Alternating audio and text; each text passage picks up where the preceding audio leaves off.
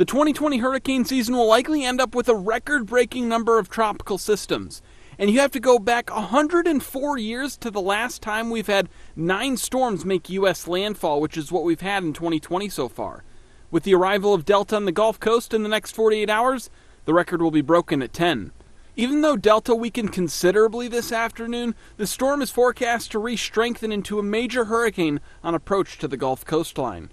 Unfortunately for folks in Louisiana, this is a nightmare scenario.